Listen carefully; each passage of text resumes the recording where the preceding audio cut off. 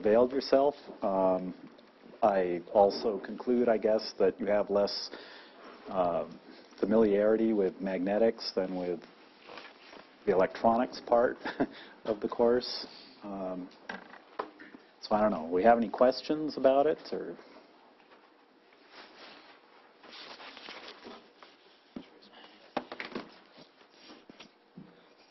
Nothing to say. Yeah.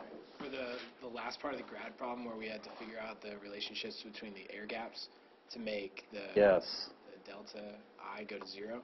Right. A couple of us did in different ways, and the way we did it was to take the equations where like V1 is equal to L11 I prime plus L12 I2 prime, and then V2 is equal to the other equation, and then use algebra to simplify it past there.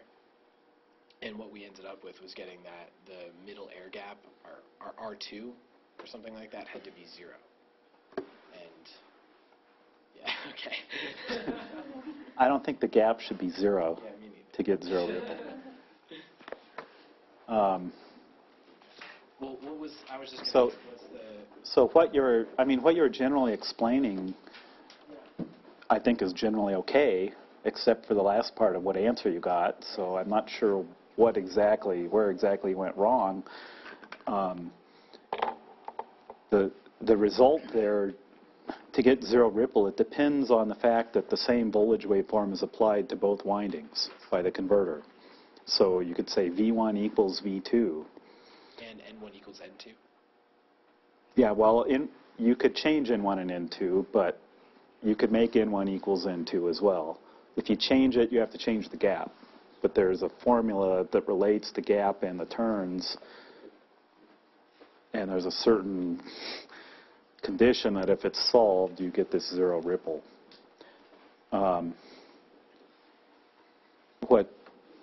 The way I would explain it is that you have the matrix equation, that voltage equals inductance matrix times di dt, solve for di dt.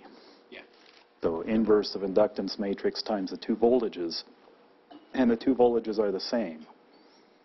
And it depends on the 2 voltages being the same. So di2dt is a function of both voltages and all the inductances. That's the approach that we took. Okay. And then you should be able to, there is a, you can get di2dt to go to 0 with a certain choice of L11, L12, and L22, which then translates into a certain relationship between the gaps and the turns. Yeah. Okay. Let's check the solutions.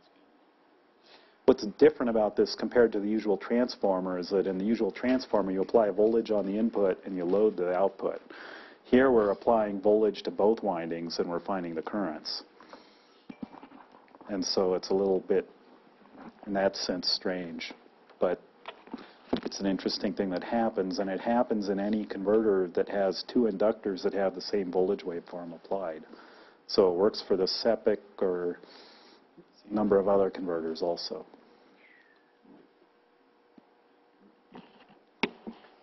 Yeah, it seems like this was something commonly done. There were a lot of papers written on it that we could find online. Talking about how like this is the way to do coupled inductances. And make Yeah, there have been a lot of papers. Yeah. Those papers generally express this 0 ripple condition in terms of the effective turns ratio and the coupling coefficient. Yeah. And I purposely didn't ask for that. So instead it's in terms of this turns ratio and the gaps.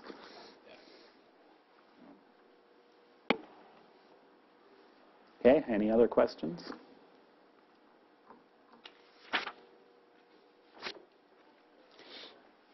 Okay, so the next homework is all about calculating losses in inductors.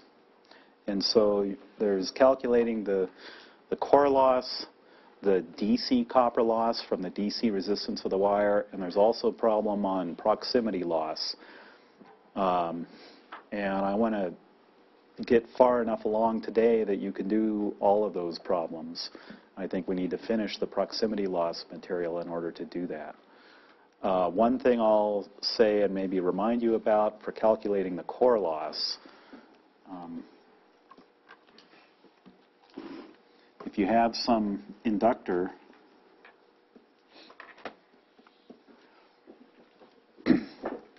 that's wound on some core, then there's a relationship between the voltage and the flux density. And we know from Faraday's law, V is in AC dB dt. And so we can sketch what B does, just like we sketch what the current does in an inductor. So if you have a voltage waveform that maybe, goes up and down and does things like this, then we can sketch what B does, and dB dt from Faraday's law would be 1 over NAC times V of t.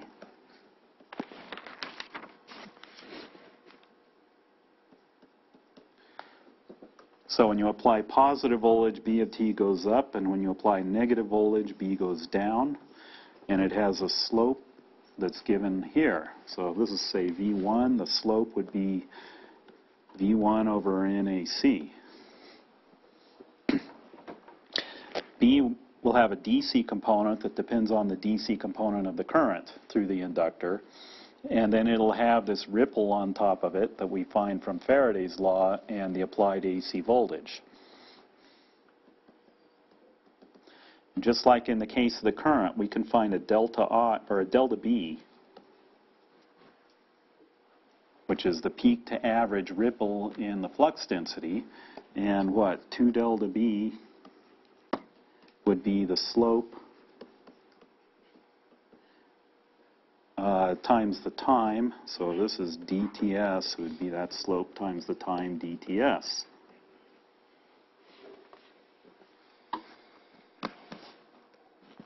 And you can solve for delta B. Now, the data sheets for core manufacturers will give the power loss, the core loss, and it's per unit volume, so they're plotting core loss divided by the area times the path length of the core, and that's plotted versus what they call BAC. And they give you log plots at different frequencies.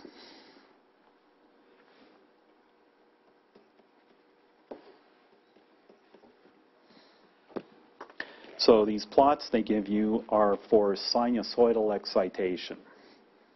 Now the other logical leap here is that V is not a sine wave here, it's a triangle wave.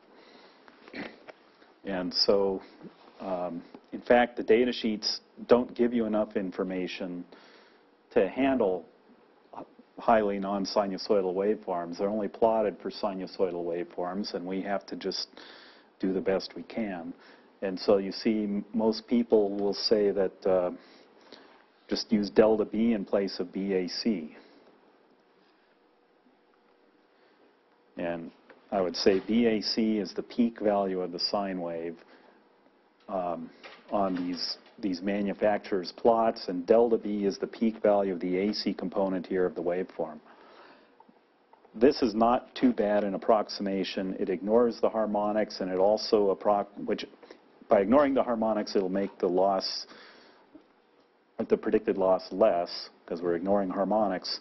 But on the other hand, the peak value of the triangle wave is more than the peak value of the fundamental component, of the waveform, so it's overstating the AC component a little also. If you have a triangle wave, then it's not too far off from a sine wave, and the results aren't bad. If you have a highly non-sinusoidal flux density waveform, though, this can be way off by a factor of 5 or 10 even, and there's just not enough information to calculate it. And actually figuring it out is a science project that can take a long time. So that's the state of things. So for the homework, this is what I'm expecting you to do, to be able to sketch voltage waveforms, draw the flux waveform, find delta B, and estimate the core loss from that in the homework.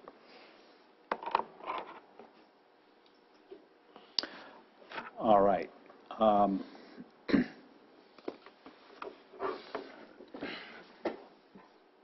Back to proximity loss.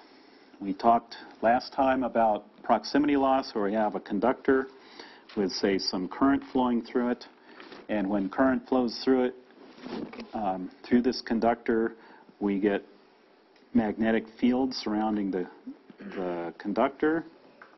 So here's some magnetic field lines.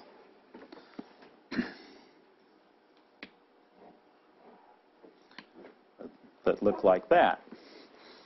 Okay, and then what happens is, or what we did was we said, okay, what happens when we have an adjacent conductor that's next door, right here, say, to the first conductor, and this adjacent conductor will have eddy currents induced in it by the magnetic field, and those eddy currents will keep the magnetic field from passing through the conductor. They basically reject the field from the conductor. And so what happened was that we get rid of, well, I didn't mean to quite erase everything. But our adjacent conductor will have, it's basically an equal and opposite current on its surface to squeeze those field lines down so that they don't penetrate the conductor. And this is the proximity effect. These eddy currents that are rejecting the field from the conductor cause losses of their own, and those losses, if in certain situations, like we saw last time, can be much greater than the loss in the original current in the original conductor. And so this is the proximity effect.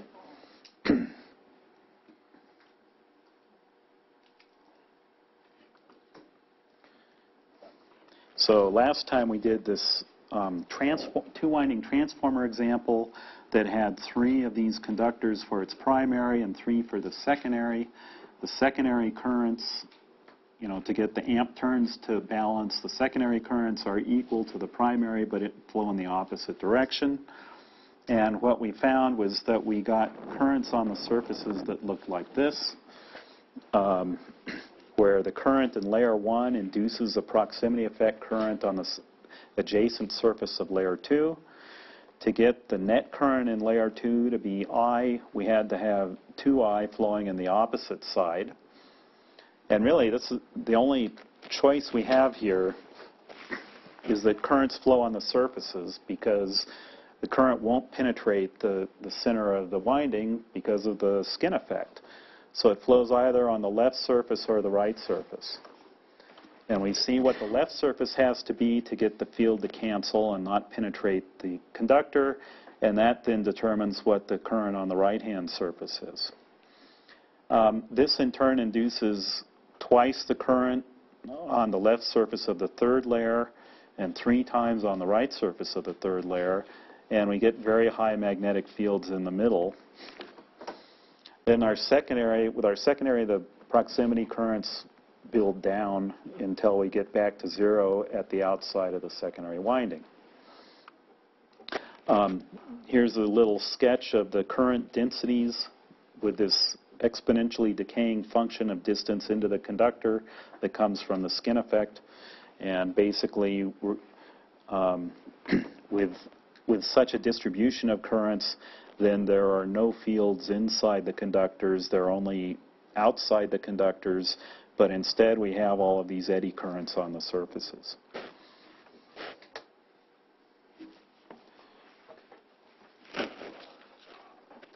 We also estimated the loss, and we used this formula that says if our conductor is much thicker than the skin depth, so that this exponential decay doesn't, this exponential tail doesn't reach all the way across to the other side of the conductor, then the power loss that we get turns out to be the same as the power loss we would get with a uniform current density into the conductor a distance of 1 skin depth. And it's as if we have a hollow conductor of 1 skin depth in thickness on each surface with nothing in between. So our conductor becomes this, and it has this current I flowing in it just on the surface. If you calculate the resistance of this, just the DC resistance of this narrow conductor, you correctly calculate the loss due to the skin effect when the conductors are very thick. So we use that here to add up the power losses that we get in each layer from each of these currents.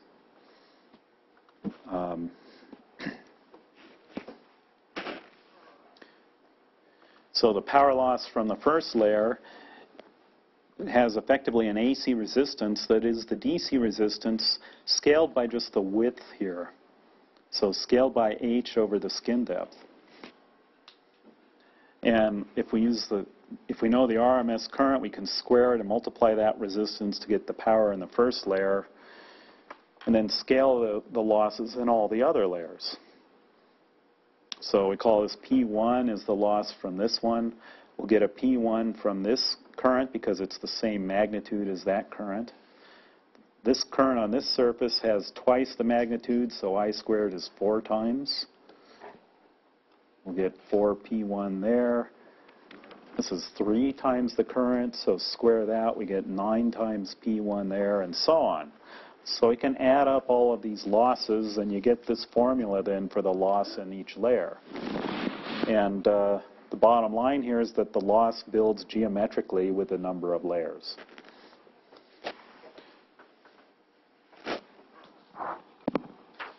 Yes. Uh-huh. Why doesn't the current in, say, the layer 1, wouldn't it be like easier for that to just flow on the outside rather than on the inside? Yeah, why doesn't this current flow over here? Yeah. The best way I can answer that is that the solution for where the current flows is the solution that makes the least energy stored in the magnetic field. It's this principle of minimum energy. And when the current is on the surface adjacent to the next layer, the current in the next layer cancels some of the magnetic field. And so there is less energy stored in the magnetic field, and that turns out to be the solution. So what happens is the adjacent conductor attracts the current in the first layer, and it flows on the adjacent surface.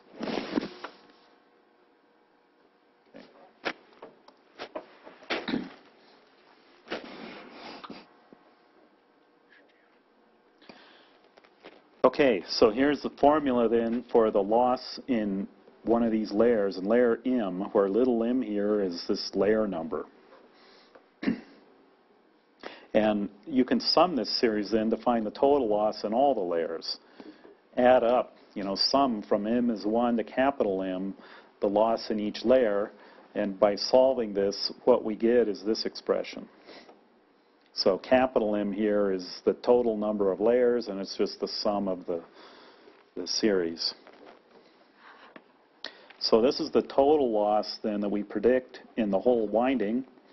Here's the total loss we would predict if there were no proximity and skin effect. This would just be the resistance, the DC resistance of the wire.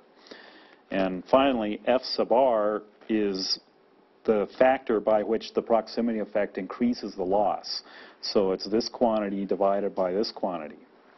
And it turns out to be this. Okay. So this is these are pretty general results.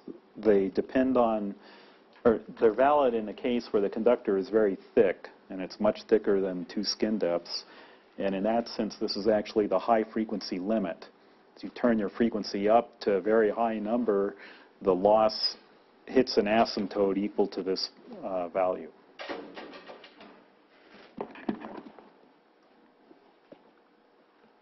Okay, related to this is leakage flux in the windings. And where we want to go next is that we want to figure out what the loss is not in the high frequency limit case. It turns out that it's good to know the high-frequency limit, but the high-frequency limit basically wastes the inside of all your conductors. And the best design generally ends up being one in which the winding thickness is, or the layer thickness is close to a skin depth. That's the most efficient design. So the high-frequency limit isn't the whole thing we want to know, and unfortunately we can't make this simple approximation in practice. And so where we're going to go next is we want to figure out or learn how to calculate what the proximity loss is in this case, where the layers are not close to one, or not much greater than one skin depth, so that we get distributions that look like that, and where the exponential tails run into each other. Okay? Getting there requires solving the real equations, solving Maxwell's equations, which I'm going to avoid, but we're going to become functional and use the result from that. So to do that, we need to talk also about what is the magnetic field that passes through the winding, what we call the leakage flux. Okay, so we have mutual flux. Say this is a transformer and there's some primary and secondary turns. We have mutual flux that we've been talking about so far that goes through the core and links both windings. And mutual flux is great, but as far as proximity loss goes, it's not the problem. The problem with proximity loss is what we call the leakage flux, that is flux that's going like this, passing through the middle of the windings. And this leakage flux is what is induced in the copper windings, or what induces the eddy currents in the windings. So for a given winding geometry and a winding layout, we need to work out what is the leakage flux. And knowing that, then we can calculate the proximity loss in each winding in general with some formulas that we'll talk about in a minute.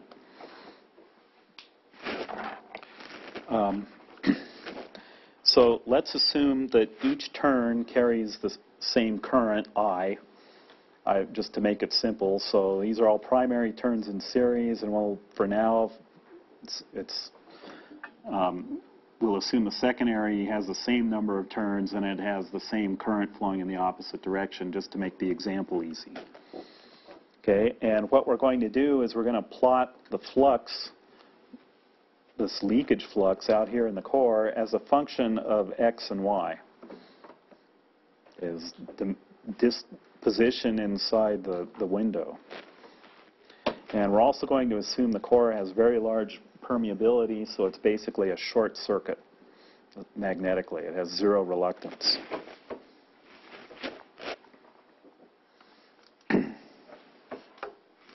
So how do we find this leakage flux? Well, to do it, we need to use Maxwell's equations. I'm sorry, we use Ampere's equation, or Ampere's law, and this is a good way to explain it. Oops.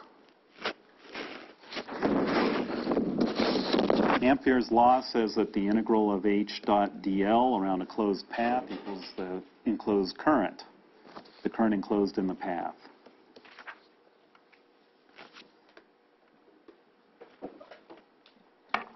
Okay, so if we can figure out the path that the flux lines or magnetic field lines take, we can integrate them around the closed loop, and that integral actually is equal to the total current enclosed inside the path. So if we take some path, say we had some line, flux line that actually flowed in this direction, the integral of H dot dl around that path would be equal to however much current is in the middle inside that path. And this is the MMF around the path. Now, what is the MMF in the core? Say on this part of the path.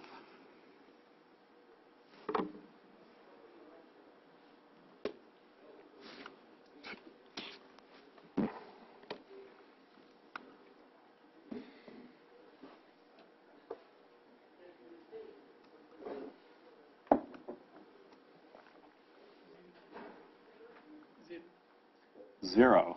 How come? Large mu. Yeah, we have large mu, very low reluctance.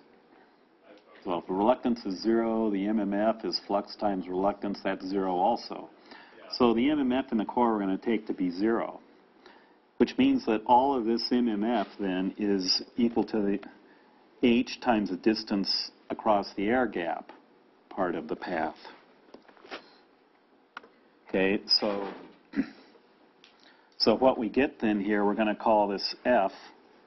It's the MMF across the air gap that actually drives flux, leakage flux across the air gap.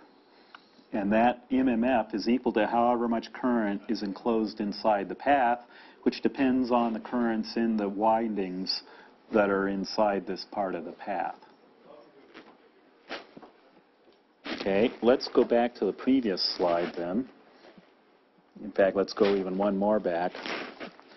Suppose we apply that rule to this path.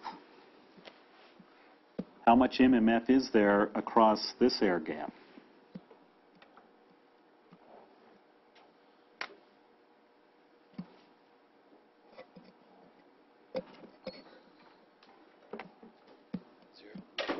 Zero, thank you. Because the currents cancel. There's 2 into the board and 2 out of the board. So there's no MMF to drive flux in this direction.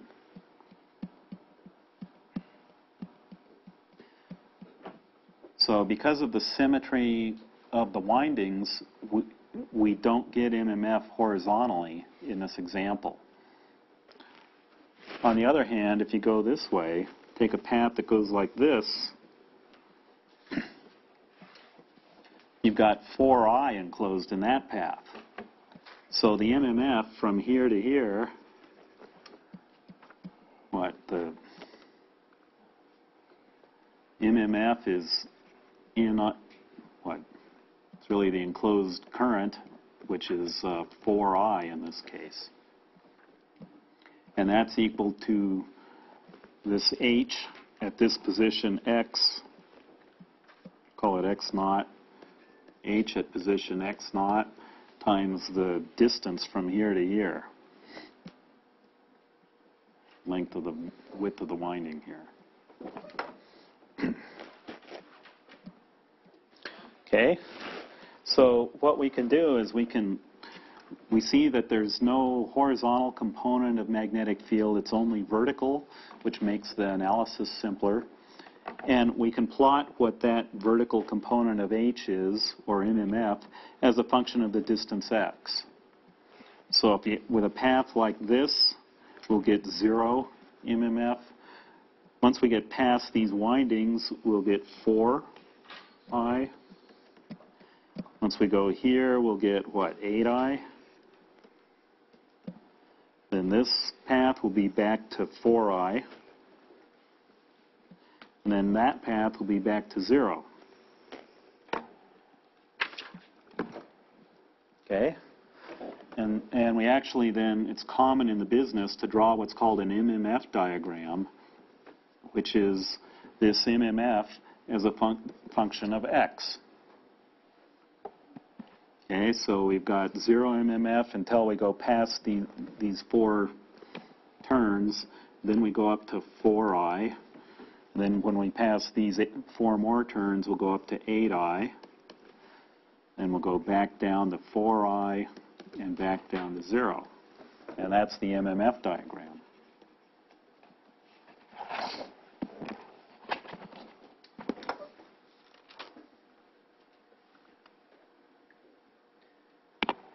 Okay, need to do that on the homework.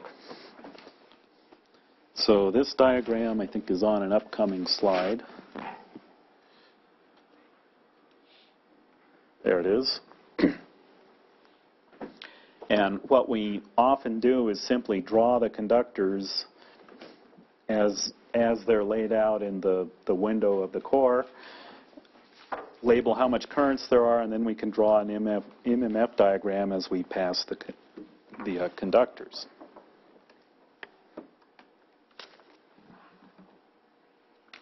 Okay, so back to our 2-winding transformer example. here we had layers. We said each layer carried net current I. So you can draw the MMF diagram, and it'll go from 0 up to 3I and back down to 0. What this means is that the leakage flux flowing here between these layers is proportional to I.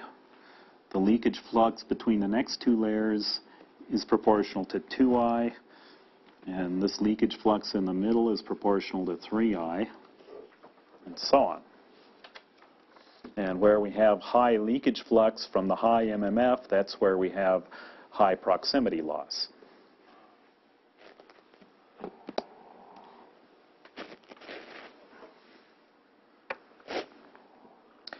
Okay. What really happens, we have already figured out, is that we get these currents on the surface of the windings. And if you draw the MMF diagram that actually corresponds to this, think about our magnetic path that's going like this down the middle of the conductor. It doesn't enclose any current. We don't really get any MMF until we go past the 1 skin depth worth of current on the surface here, and then we pick up some net current inside our path. And then it's interesting to see what happens if we draw our path down the middle of the next conductor. If you look at that,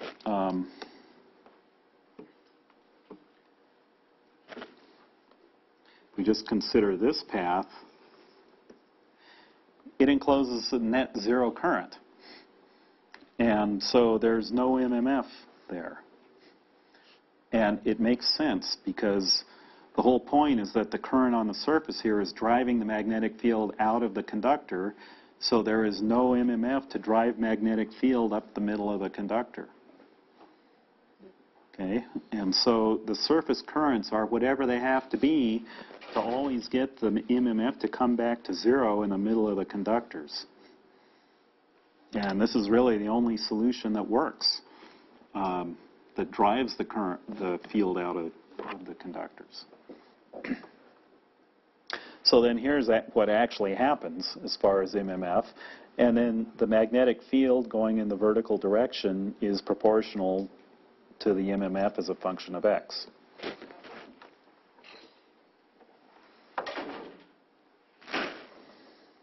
Okay, here's what happens if you take the same transformer winding but do what's called interleaving, where we make the second layer be secondary rather than primary.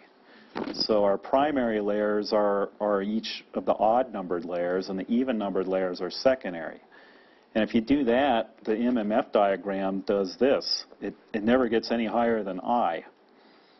So you can see that this makes the the MMF lower, the maximum MMF is lower, and it will reduce the proximity loss as well.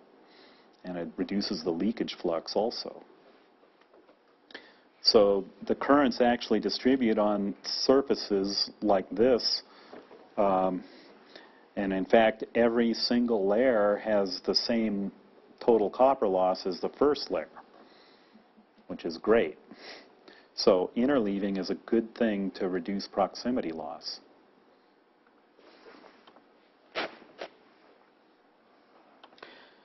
It's not always so easy to interleave. For example, if we're building a transformer that operates off the utility power line, there are safety requirements that have, say, things like if a 5,000 volt transient comes down the power line, it doesn't get through your transformer, doesn't break down the insulation in your transformer and shock the user who's touching the secondary side. So there are these safety requirements that mean that you have to put, in many applications, you have to put a lot of insulation between the primary and secondary. And as a result, it's not practical or economical to fully interleave the windings. So what we can do instead is partially interleave. And it's a trade-off then. So here's an example where we're willing to put split the secondary in half and put the primary in the middle. This is also an example where there's a turns ratio, so the secondary doesn't There's 4 layers of secondary and 3 of primary, so the currents in the secondary layers are not the same as the primary layers.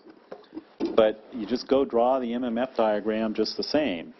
So if we have a path like this, the current enclosed is minus 3/4 I. So our MMF diagram will go down to minus 3/4. And then path around the 2 layers will give us a net minus 1.5 I. Okay. And then the primary layer, if we include 1 primary, we add 1, so that brings us up to negative 1/2 I. Then if we add another one, that brings us up to plus 1/2 I, and so on. Okay? So we just add up the currents in the layers, but you can see that when we do this, you can very easily get fractional MMFs. They don't have to be integers. And it depends on the turns ratio or on the ratio of the number of layers and how they're interleaved.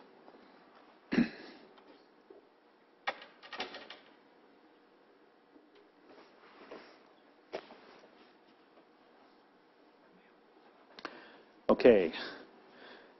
So far we've talked about conductors that are shaped like rectangles in cross-section. It's nice to have a conductor like that, but the vast majority of conductors in our transformers are round magnet wire. And so we need to make another approximation. What we want to do is to simplify the geometry before trying to solve Maxwell's equations. We want to approximate round conductors with square or rectangular things like this. So this is a bit an approximation. It's a bit of hand waving, but it's well accepted in the literature and everyone does it, and it seems to work. So the approximation is to try to morph the round conductors into an effective rectangular conductor. Okay, so what we're talking about here is 1 layer in our transformer. And maybe this layer primary actually has some round wire, so many turns of round wire that's in 1 layer. And what we want to do is lump all those round wires into 1 effective big square conductor. So it goes like this. First you take your round wire and turn it into square wire. And we want the square wire to have the same area, to have the same cross-sectional area as the original round wire. So you can do the geometry, figure out what this h distance is relative to the original wire diameter with the pi r squared function, and you find that h needs to be root pi over 4 times the original diameter. Okay, so by doing this, we didn't change the DC resistance of the wire. Next thing we do is we push all these square wires together to make 1 rectangular conductor. And if we have in turns here, each carrying current I, then our rectangular conductor we're going to define as having current in I. I'm going to call it in L, the number of turns in a layer times I. Okay, so when you push these square conductors together, you get rid of the spaces between them, and you make a conductor that's not as tall as the original conductor. And so the next thing we do, the last step, is to stretch this conductor back to the original width, like this. Now, the problem with that is that now all of a sudden our conductor has more area than the original conductors had, and so its DC resistance is lower, and that's not fair. So we need to adjust something to make the DC resistance come out the same. And what's done in the business with this stretching is to apply a fudge factor that is called the porosity. And you can think of it as that your conductor becomes spongy and has holes in it. And these holes are uniformly distributed around the conductor as necessary to make the cross-sectional area of conductor be the same as it was in the original conductor. And this porosity then is really the ratio of the original area to this area. And so we apply this porosity factor to effectively make the resistivity of the wire higher to get the DC resistance back to where it ought to be. Okay? So eta then here is defined as, it's called the porosity, and here's an expression for it in terms of the diameter of the original round wire, the number of turns of round wire in the layer, and this LW, which is the height here of the layer. Okay, so this is a porosity fudge factor.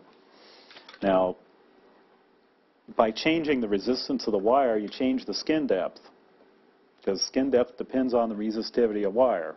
It goes like square root.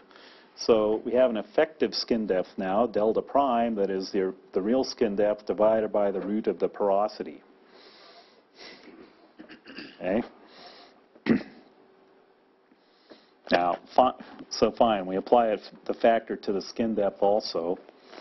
And finally, what we're going to use is this factor phi, which is the ratio of the thickness of this effective conductor, this H, to the skin depth. That's supposed to be delta. Font problem there on that slide. So phi is a measure of how thick our effective conductor is relative to the skin depth.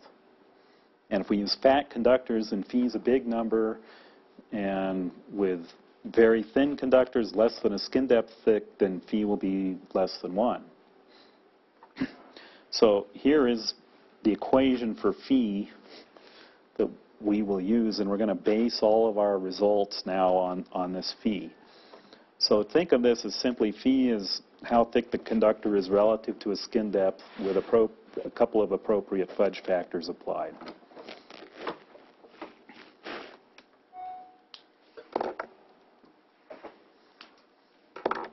Okay, so now here's the main result, power loss in a layer. Suppose we have some layer that's rectangular, and there's magnetic fields on both sides of the layer, and there's current flowing through the layer. What is the power loss in the layer? And we want an equation for this that is valid for any thickness of the layer, not just the high frequency limit. Okay? So we're going to get an equation that's given the MMF diagram and given this phi, we can calculate the power loss in the layer. And I'm not going to derive it. It's an exercise in solving Maxwell's equations. But this is the result, and it's a well-known result called Dowell's equation.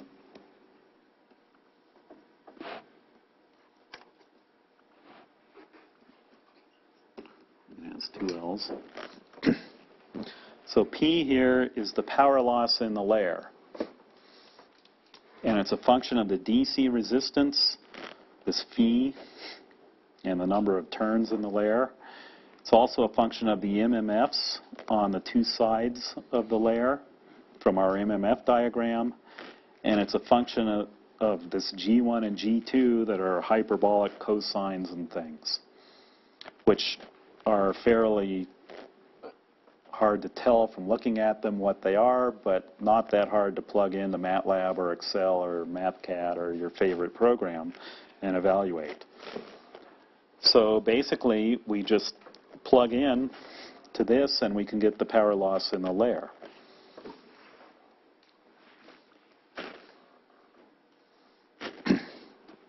Okay.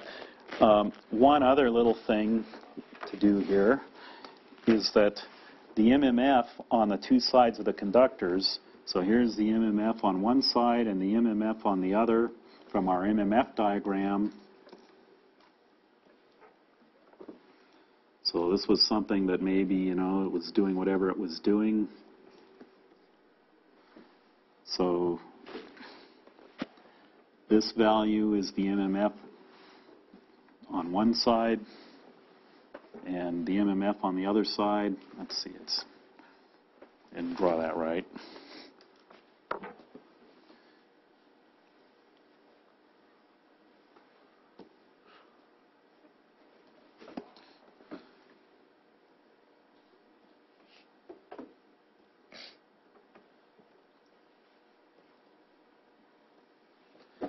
So from our MMF diagram, we can get the MMFs on the two sides of the layer and plug into Dell's formula. But actually, the difference between them is given by the amount of current in the layer.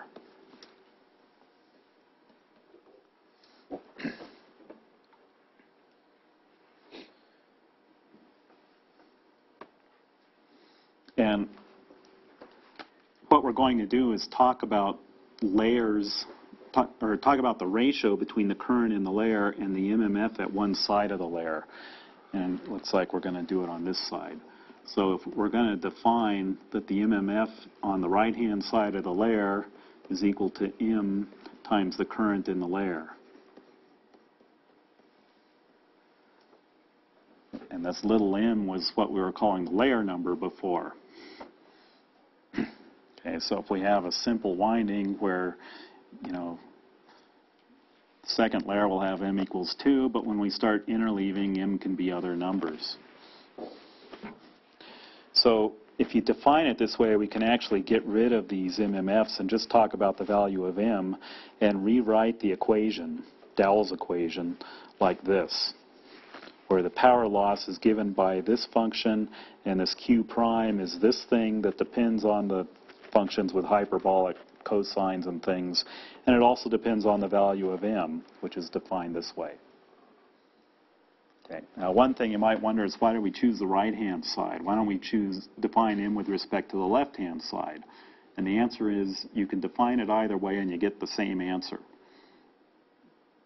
And you'll get a different value of m, but when you plug it into Dell's equation, you'll get the same loss in the end. Okay. There's a plot. Okay, so this is a plot then of the answer. So this axis is basically the conductor thickness.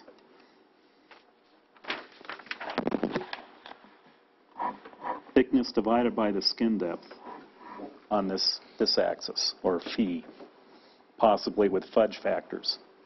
And then this axis is the factor by which the proximity effect increases the loss over the DC resistance. So this is total loss divided by the loss predicted only by DC resistance.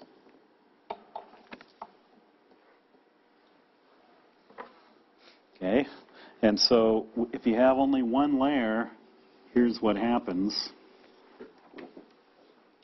With a conductor thickness of 1 skin depth, the proximity effect increases the loss by this amount, which isn't very much. But when you make the conductor thicker and thicker, the loss goes up relative to the loss predicted by the DC equation. So basically, thick conductors, more than 1 skin depth, get a lot of loss. If you have a lot of layers, layer number 15 is getting a lot of loss even with 1 skin depth of thickness. This is a log scale, so this is 2 orders of magnitude more loss than you would get in the first layer.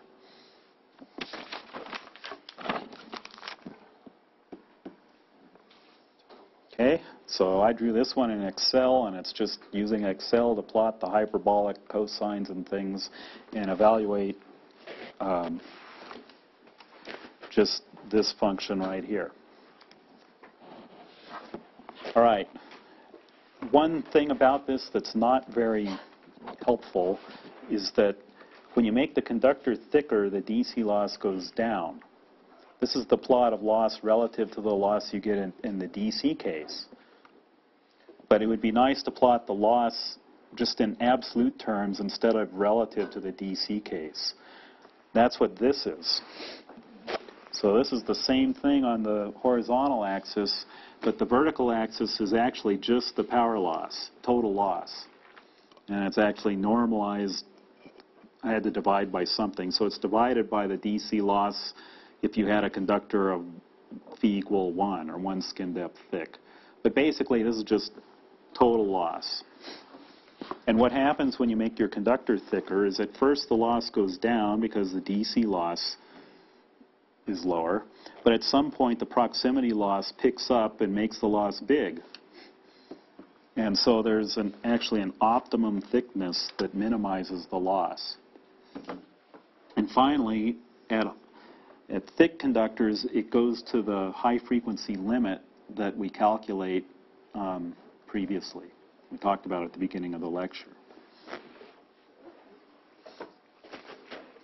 Okay, we're running out of time, but there's some examples that you're going to have to do on the homework. So draw the MMF diagram, figure out the M for each layer, and then knowing the M on each layer, you can go back here and see its loss for its proximity loss for each layer, and then add them all up. And that's what you're going to have to do on the homework. So there are some examples, I guess we'll talk about on Monday, but there's examples of interleaving windings.